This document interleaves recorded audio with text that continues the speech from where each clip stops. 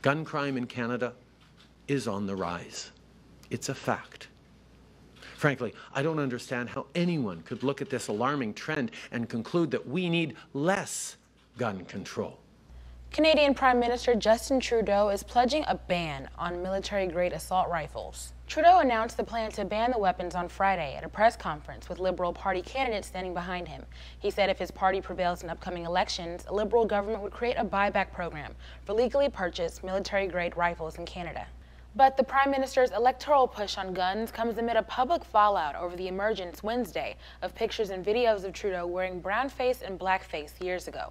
Trudeau also said the focus on assault rifles is based on the needs of regular civilians. He stated, "We know you do not need a military-grade assault weapon, one designed to kill the largest number of people in the shortest amount of time to take down a deer."